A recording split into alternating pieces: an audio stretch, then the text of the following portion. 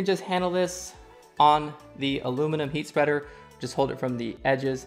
The only part that's sensitive to electrostatic discharge would be the fingers on the base of the RAM. So speaking of that, we want to install it into DIMMs 2 and 4 is what this particular motherboard says to get that dual channel RAM. So we want to start with DIMM 2, being that we only have 2 sticks, although this could house 4 sticks if you wanted. So channel A would be DIMMs 1 and 2, channel B would be DIMMs 3 and 4.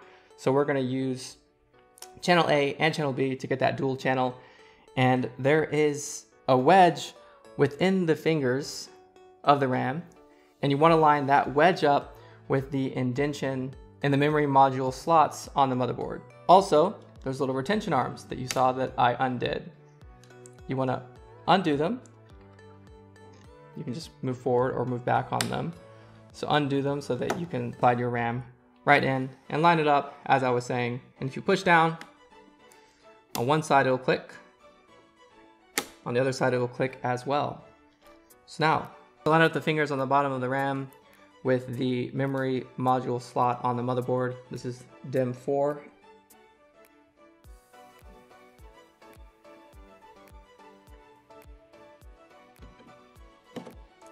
Goes right in, press down, top clicks, and the bottom retention arm will click as well as you apply more pressure on the end of the RAM stick. Done. So the RAM looks really cool, it has enough space for the fan as well.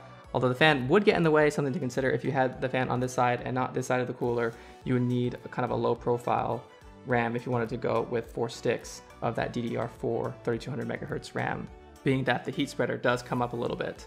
Okay guys, well now for the fun part. We're going to